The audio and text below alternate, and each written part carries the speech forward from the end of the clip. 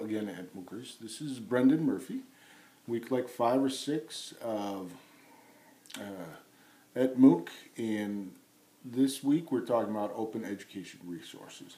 So I really want to go back to the first day of school, when you first walked into your new school and you met everybody, and everybody offered to help. You know, here's some lessons I use or some materials that I have. You need anything, you ask me. And you know you're working in a place where people like to work together. But it's a school and nobody gets paid much. And you especially are a first-year teacher and you've got no money and you've got nothing but debt. So you're looking for as much free stuff as you can get. So you probably internet's looking for free.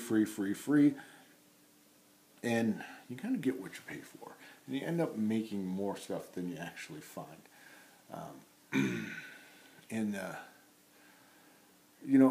then there's the copier down the hall, and it's great to make copies. You can, if you're teaching poetry and you need a Langston Hughes poem, you can go to the library and make a copy for your students, so that they can study it and learn from it. And that's perfectly fine. It's okay to make those copies for educational use. It's actually kind of encouraged.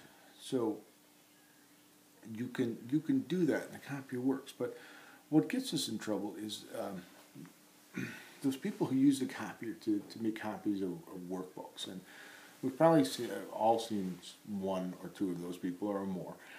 I even know one woman, a story of one woman who got a promotional workbook or something from a conference she went to, and it said right there in the bottom of every page, "Do not copy for your class, promotional use only."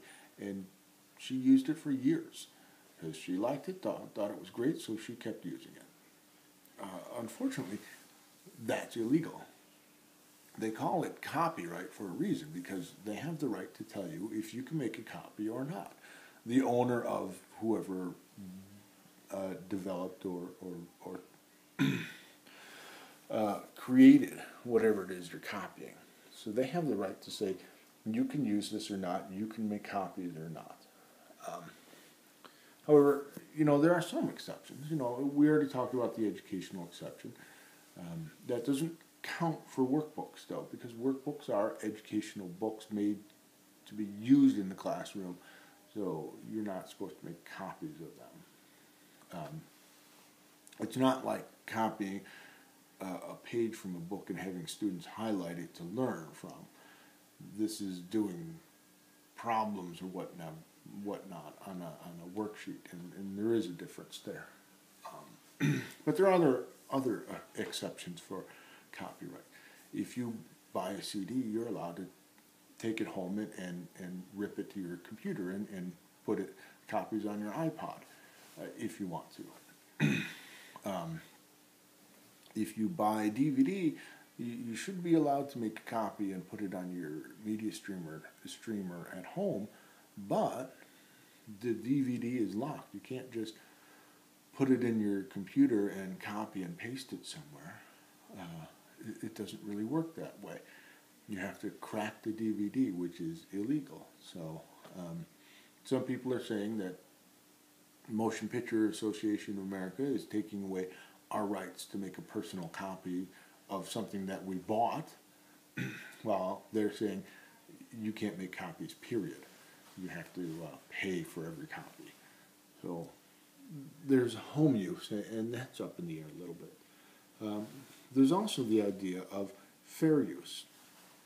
Fair use, you see it almost every night when you are watching TV. If you're watching the sports section or whatnot, they'll show a clip of the sporting event, and they'll show a short clip to inform you and highlight what they're talking about, and that's called fair use. As long as they don't use too much of the sporting event, they're allowed to use that for free. So this idea that you can use something that someone else created, as long as it's only like 30 seconds or so, that's called fair use. If you have a purpose for using it, that does not include selling it for money. So this has spawned the idea of remixing remixing content. And there are people who are creating whole new entertainments based on remixing, cutting up old entertainment or old media and putting it together in a way that is completely new and different. So they say they're using fair use in creating a whole new product that is theirs, while obviously the old established people are saying, no, what you're doing is stealing our stuff and reselling it.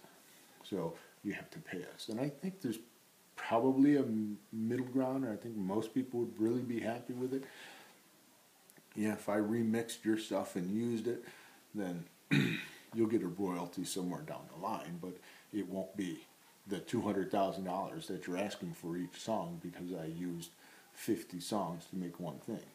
So there's got to be some sort of middle ground there somewhere, but you know, who knows when it's going to come. Now, we're talking about open use. And probably the most famous open use is Linux operating system. And this is an operating system developed by Linus Torvalds. And what he did when he first created it was say, it's not complete, it's not perfect yet, but I'm going to put it out there with the whole source code, tell you how I made it, and you can do what you want with it. If you want to create something more, go for it. All I'm going to ask you to do is say, I based it on the Linux kernel, and here's what I did. And all of your code has to be open too. So everything moves on from that. But this is open and it's not free. Yes, you can download all of anything from Linux. You could generally download for free and use however you like, as long as you're not packaging it up and reselling it. But there are hairs that people can split. I remember in the mid-late 90s, I was trying to put Linux on computers, and it was really difficult. Fedora was big then, and Fedora was also packaged by a company called Red Hat. And they had Fedora and they had Red Hat. And Fedora they gave away for free because they had to, and Red Hat, they would package it onto a CD and send it to you for a small price. And if you paid that price, you got the CD and you got technical support. So they weren't really selling the Linux, they were selling the CD and the time and energy it took to create a CD. And back then, creating a CD was not always a 100% thing. I burned a lot of CDs and turned them into Frisbees, I guess. So, you know, it was kind of attractive to buy a copy of Red Hat and know it was there and get a little technical support to put it on your computer, because it wasn't easy even when you had the CD to put it on the computer, and because you may have needed extra drivers and extra support and whatnot. So that's the way open source works. Yeah, you can get the source for free, but to get it on your computers and use it effectively, it's not so easy. You need to know what you're doing a lot of times. So it's not always 100% user-friendly, and a lot of times you may have to create something custom for your design or your particular needs. So you're either going to have to hire somebody who knows what they're doing or hire technical support of somebody who knows what they're doing. And so free is not so free. But it is open. So you're not paying for somebody else's proprietary stuff, and you're not paying for stuff you don't need, and you know exactly what's going on what's going on is what you want it to go on. So as open has continued to grow, some